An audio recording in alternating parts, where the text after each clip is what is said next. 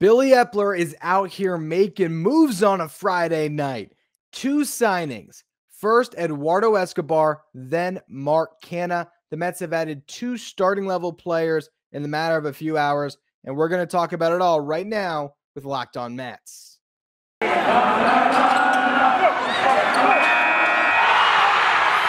are Locked On Mets, your daily New York Mets podcast. Part of the Locked On Podcast Network, your team every day.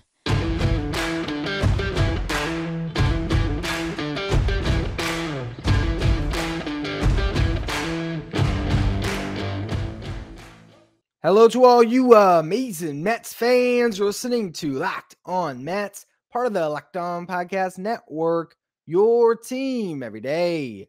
Thank you for making Locked On Mets your first listen every day. Locked On Mets is free and available on all platforms, including YouTube. Now, we have a ton to talk about on this special edition of Locked On Mets. I am struggling to refresh Twitter and make sure I can keep you up to date with as much of the news as possible as things continue to trickle in. The Mets are being very active. So what we know right now is the Mets have added two starters to their lineup next year, Eduardo Escobar and Mark Canha. Now, you can call them depth signings, but when you're paying north of $10 million for a player, the expectation is these guys will start. On today's show in the first segment, I just want to talk about what that means for the Mets when it comes to their starting lineup, how these guys will fit in. I already talked about Mark Canha last week, so we're not going to do the deepest of dives on Canha today, but I will talk in the second segment about Eduardo Escobar. Then in the final segment, I will dive into what this means for the Mets moving forward and also say goodbye to an old friend of this show, someone who was so great for content this season. That's Jonathan VR. I'm going to try to hold back the tears on that one, but we'll get to that in a bit. Before we do, I'm your host, Ryan Finkelstein. If you want to find any of my work, follow me on Twitter at FinkelsteinRyan. You can also find some of my writing about the Mets at justbaseball.com. So, what does this mean? The New York Mets just added two starters for less than $25 million on their payroll next season. That's what they did. Now, are these going to turn out to be the greatest of value signings? I don't know. I did see something right here. Ken Rosenthal tweeted out. This isn't going to be me working on the fly tonight. A lot of data coming at us. But Ken Rosenthal tweeted out that Mark Canha's value over the last four seasons, in 2018, this is according to Fangraphs Dollar Metric, he was worth $16.7 million. 2019, he was worth $32.2 million. 2020 in the shortened season worth $13.9 million. And then in 2021, worth $20.7 million. This deal, 2 years, $26.5. That's a good value contract because he's a starting level player. He has been a positive for the Athletics. 2019, as I talked about last week, probably a little bit of an aberration to have a 4-WAR season when he's never really been that guy. And that was also the juice ball year. But he gets on base a ton, plays quality defense, a good athlete. That's a nice signing. He can replace Michael Conforto, although I would still like to see the Mets add a more star-level talent to replace Conforto, like a Seiya Suzuki. But if you do that, then Canha slides into left. And if your outfield on opening day is Seiya Suzuki, Brandon Nimmo, and Mark Canha, you are in great shape. Then we talk about Eduardo Escobar. What does this mean for the Mets? Well, Escobar, he is, again, you could say depth, but because he's getting $10 million, because of the numbers he's put up over his last 3 full years, having WARs over 3 in each of those last 3 seasons, not including 2020, obviously. This is a solid player. He's going to hit 20 home runs. He's a switch hitter. He's a good clubhouse presence. He is a nice fit to replace Jonathan VR, who we will cry about later. Going to miss him. I am. But the thing is, Jonathan VR carried the reputation of being a bad clubhouse guy. Now, we didn't see that with the Mets, but we don't really know what was happening behind the scenes. You are replacing VR's production with a guy in Escobar that's been a little bit more of a consistent hitter throughout his career. Defensively, I don't think that this is an upgrade for sure. I don't know if it's the biggest of downgrades. I was looking through his defensive numbers, and we'll dive into them more in the next segment, but he's not great, but he's not as bad as I thought he was. At the end of the day, he brings you that same versatility, though. He can play third. He can play second. He can't play short, but he can play first. I like that, to bring that into your lineup. That's good, so that if somebody goes down, he's very flexible. Now, what this means as far as his role and where Eduardo Escobar is going to play, I would imagine he's going to be your starting third baseman. And what this also does when it comes to roster construction, now it makes JD Davis a little bit more open to be traded, although I think we all kind of assumed he was on the block. Jeff McNeil, maybe a little bit more wiggle room to trade him because you have a little more coverage in the infield. I'm not saying I would like the Mets to trade Jeff McNeil, but they might explore it if he is not a good clubhouse fit with Francisco Lindor and anything else that's going on there. Jeff McNeil, I believe, is still a player I'd like to see stick around, but when you add these two additions, that certainly is opening up some doors, and I think Jeff McNeil still has a lot of trade value, even off of a down year. So there is still something there, maybe, when you think about these two signings, but really, at the end of the day, when you're just looking at what the Mets did, they took an opportunity to jump on two players that can help them next year, and you figure it out later. That does not stop you from signing Javier Baez. That does not stop you from signing Starling Marte or Seiya Suzuki. That does not stop you from doing any of these other things that can still raise the ceiling of your team. But the floor just got raised significantly by adding two players who you could count on to get 500 plate appearances next year, be above average hitters in your lineup, and defensively, Mark Canha, I think, helps you. Eduardo Escobar doesn't necessarily help you, but he brings versatility to your club. And that's a good thing. And also, both of them have the reputation of being good clubhouse guys, which is something that's important as well. In the next segment, I want to dive a little bit deeper into the numbers on Eduardo Escobar. As I said, I talked about Mark Canha at length on the episode 3 under the radar signings the Mets could make this offseason. There you go. They signed him. You can go back, find a little bit more of an in-depth look at Mark Canha, but he brings you, like I said before, a good on-base guy, quality defense, good athlete. We'll get to Escobar in just a minute.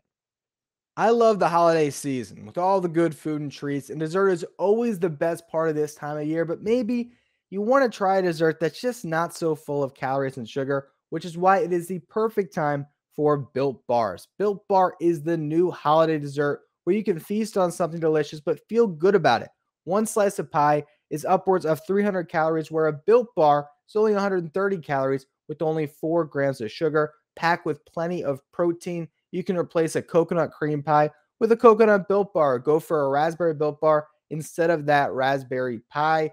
They come low in calories, low in carbs, low in fat, but they are high in protein. They come covered in 100% chocolate. There's going to be new surprises all month with limited time flavors arriving at built.com. So check the site often. Go to built.com, use the promo code LOCK15, and you'll get 15% off your next order. Again, that's promo code LOCK15 for 15% off at built.com. All right, so let's dive a little bit deeper into the numbers on Eduardo Escobar. If you go back to 2017, he had 21 home runs. 2018, 23 home runs. 2019, the juice ball year, he had 35 home runs. And then this past season, he had 28 home runs. A switch hitter with some pop. You look at his weighted runs created plus, which again is WRC plus, and it measures league hitters based on an average of 100. In 2018, his WRC plus was 117. In 2019, WRC plus was 108. And then this past season, it was 107. Nothing spectacular, but an above average hitter. And as I mentioned before, his F4 over his past 3 full seasons was over 3 each year. So a solid starting level player. The defense I thought was a little bit worse than the numbers tell us.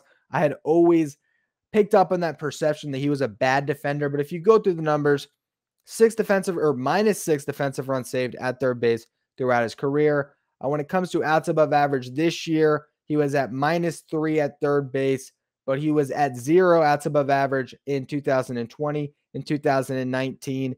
Not great defensively. I'm not going to make that leap, but he brings versatility. He doesn't have the most range, but because the Mets have gotten so much better with their shifting, because he's going to be playing next to Francisco Lindor, I think that can minimize some of his deficiencies defensively And overall, I think he can be at least close to replacement level defensively. Maybe he's a little below average, but he's not JD Davis out there. He's not double clutching every throw.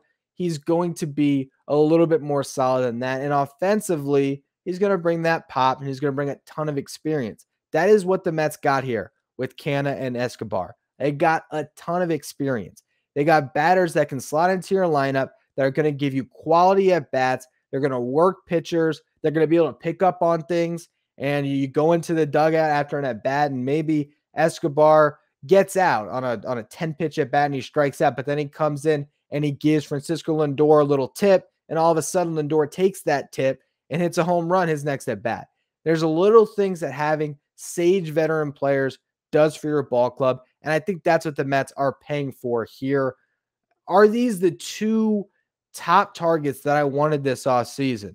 Not necessarily. I did identify Mark Canha as someone I would have liked to see the Mets sign, so I'm happy they got that deal done. Escobar was not entirely on my radar. I was swooning off of a season of Jonathan VR and all the fun we had with him this year, and I thought the Mets might just go that route. Maybe he would have been a little bit cheaper, but VR is a little more volatile. VR is a player that can have a really bad season. We saw in 2020, he was not good at all. And everything that he might bring to you when it comes to base running, he's also taking away, because for every run he scores with his heads up base running, and I should say heads up with some quotes around it, there's also 5 bonehead plays where he gets picked off. So you lose that, but what are you really losing, or maybe what are you gaining? Escobar does not bring speed, but the power is there. And then the clubhouse leadership is also important. You've already seen Taijuan Walker praising the Mets for making this move. The two play together in Arizona, said he's one of his favorite teammates ever. Francisco Lindor seems to be happy about the Escobar signing. You're just adding solid pieces here and there now to get your lineup to a point where it's at least decent. Right now, the Mets starting lineup is at least somewhat full, right? You can look at a team on paper right now and say, all right, it's starting to come together. You have Lindor at short, you have Alonso at first, you had Nimmo in center, and then at catcher you had James McCann. That's all we knew before today.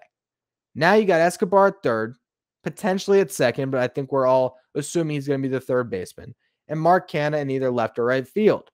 You can still add 2 more starters to this team and hopefully star-level players, whether that's Javier Baez, Seiya Suzuki, Starling Marte, anyone else you want to picture in a Mets uniform. But now the pressure is not as intense to sign a Javier Baez or complete bust, because at least if you strike out on Baez and you have to go into this season with Jeff McNeil as your second baseman, Eduardo Escobar as your third baseman, with Lindor and Alonso, that's a quality infield. It is. It might not be the thing that Mets fans are thrilled about, but it's a quality infield, and you still have the guys coming through the pipeline in Brett Beatty and Mark Vientos. So maybe that infield, as presently constructed, is not that bad. Again, I think there's still some turnover here. There's still moves that can be made. I think JD Davis is still likely traded. What is that going to mean for your ball club? What are you going to do with Dominic Smith? Does he stick around? Does he get moved? We really don't know. But again, these are just the first moves the Mets have made.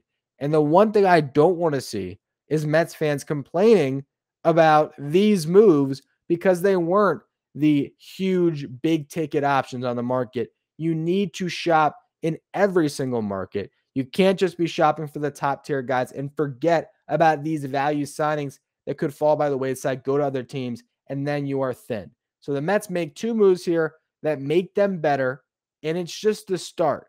I think they have to do more, and that's what I'll talk about in a minute. What else should the Mets do now to accent this roster? And also, we have to say goodbye to a Mets legend. Broken up about this one. Really am. BetOnline is back and better than ever, now featuring a new web interface for the start of the basketball season with more props, odds, and lines available than ever before. BetOnline remains your #1 spot for all the basketball and football action this season. Head to their new updated desktop or mobile website to sign up today and receive your 50% welcome bonus on your first deposit just by using our promo code Locked On. From basketball to football, NHL, boxing, and UFC, right to your favorite Vegas casino games. Don't wait to take advantage of all the amazing offers available for the 2021 season. BetOnline is the fastest and easiest way to bet on all your favorite sports. Bet online, where the game starts. All right, so I want to lead off this final segment doing a little thing I like to call reading Twitter because we're getting some interesting Mark Canha stats right now, and I just want to share them with you all. This one courtesy of Mets Metrics on Twitter. Outfielders with 400 games played, a 360 on base percentage, and 20 stolen bases since 2018. Juan Soto, Bryce Harper, Mookie Betts, Christian Yelich, and Mark Canha. Another one from Mets Metrics. Notable position players with F-WARs since 2018. You got Carlos Correa at 11.4, Brandon Nimmo at 10.8, Mark Canha at 10.4, which is better than Nick Castellanos at 10.2, Michael Conforto at 9.7, Eduardo Escobar, another signing at 9.5, and Corey Seager at 9.2. Seager, of course, due to injuries rather than a lack of talent for sure. He's a better player than pretty much all those guys we mentioned, except for maybe Correa. But regardless, Mark Canha is a really solid player. He's just been dealing in or living in complete obscurity out in Oakland, also in a terrible ballpark. Now he gets to go to a ballpark a little bit more hitter friendly. He gets to hopefully prove that he can play in a big market. And I think he's really going to be a solid addition to this Mets team. I like the Canha signing more than the Eduardo Escobar signing. I will say Canha was a player that I've mentioned before that I think really brings a lot of value to this Mets team. So those two signings are set. What's next? The Mets are still very aggressive right now in the starting pitching market. Apparently, they have a lot of interest in Kevin Gausman. Gausman, like Stroman, pitched this last year on the qualifying offer, so you don't have to worry about losing a draft pick. They're said to have some interest in Max Scherzer and Robbie Ray as well, but with Max Scherzer, it's going to cost a ton of money when it comes to next season. Who knows? That could climb closer and closer and closer to $40 million, depending on how many years Scherzer signs for. If he signs a 2-year deal, I don't think 2 years, $80 million is crazy. Honestly, if you could sign Max Scherzer tomorrow to a 3-year, $120 million deal, I'd probably do it. But that's a podcast for another day. I also don't think Scherzer will be a Met. I've said that before. So when you look at the market, if Scherzer's out, Robbie Ray has the qualifying offer attached. The Mets would rather not give up that draft pick. And I personally would not like to see the Mets give up that draft pick for a pitcher in Robbie Ray that hasn't always been the consistent stud that he was this past year when he won the Cy Young. So that could lead roads back to Kevin Gausman or Marcus Stroman. But Stroman is generating interest all over the place and may not want to come back to the Mets. We're still unclear where he wants to pitch, what he's looking for. He might be letting his market play out. And the Mets might try to jump on Gausman if they can get him now. So if they can add Gausman, Stroman, any of those guys, a top-tier starter, their offseason will have gone pretty well up to this point when you're just talking about roster construction. The bullpen, you still want to add some arms. You always want to add some arms. But they're going to be in pretty decent shape if they can add a top-tier starter, and then they can focus on depth to round out their pitching across the board. And then I still think this team is missing at least one high ceiling star bat. And maybe that's Javier Baez. Right now, it seems like the market on Javier Baez is really heating up. Today, we saw reports about Javier Baez potentially signing with the Tigers. They have a lot of interest. We'll see if that is real or if maybe that's some posturing by Baez's camp to get maybe more years or more money out of the Mets. There are going to be a couple other teams in on him. The Cubs could always swoop back in and try to bring Javi back home. Who knows? But if the Mets ultimately sign Javi Baez, and there's still apparently a lot of interest, and that could be a signing that we see fall at any time, really. I mean, it seems like he is fielding offers and trying to get a deal done. If they were to land Javi Baez on top of what they just did today, you can look at this team and see the picture of a quality group that would have come together. Because if your infield is Alonso, Baez, Lindor, Escobar, your outfield is Canha, Nimmo, McNeil, and then you still have coming off your bench in some capacity the likes of maybe Dominic Smith, Robinson Cano, DH bench role. Louis Guillorme, defensive glove off the bench.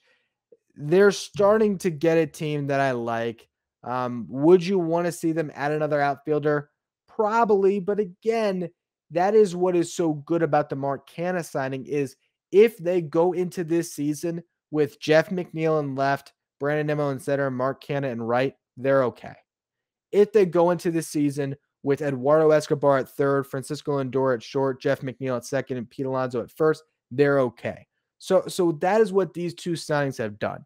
You are now one big move away when it comes to building out your lineup to having a pretty solid group that you're confident in going into next season. And then it's going to be about building out all that depth and all that other good stuff. But again, this was a great first step. You got a lot better. Your floor got raised a lot. We're still concerned about that ceiling, but Billy Epler has a lot of time. You still got what? We got November 26th, about a week. Next Thursday is when we're getting to Doomsday Armageddon, where the league will shut down. Could see a ton of stuff happen before that. All these guys just want to grab their money. That's how uncertain we are with this new CBA. Guys just want to have contracts, know they're going to be major league players under some form of a contract with an actual big league club. They do not want to be a free agent as the league shuts down. So we could see a ton happen over this next week. But for one day, the Mets did not screw up. They made two signings I like. We'll talk about it throughout next week. Unless some more news drops, we'll be back on Monday with Locked On Mets. As always, thank you for listening. Make sure you follow, rate, and review wherever you get your podcast. Make sure you follow me on Twitter. Oh, man. This is not even, I almost forgot. Okay. We're going to keep all that in because I have a prop here. I almost forgot to say goodbye. My guy, Jonathan VR. Had to put this in. I brought the jersey out and everything for it. Jonathan VR. I bashed him when the Mets signed him. I said he was going to be terrible. I said, what were they doing? And he turned in a quality season. He was the best player on the Mets for stretches, carried the lineups at times, hit those home runs, electrified us on the base pass, was better than we thought defensively. It was honestly just a great season. And now we move on. That's going to be today's episode of Locked On Mets. As I said before, thank you for listening. Make sure you follow, rate, and review wherever you get your podcast. Make sure you follow me on Twitter at Finkelstein Ryan. Follow the show at Locked On Mets. Thank you for making Locked On Mets your first listen every day. After your second listen, check out the Locked On MLB Prospects show hosted by my guy, Aram Layton. It is the best place to go to learn about the stars of tomorrow. You can find Locked On MLB Prospects wherever you get podcasts.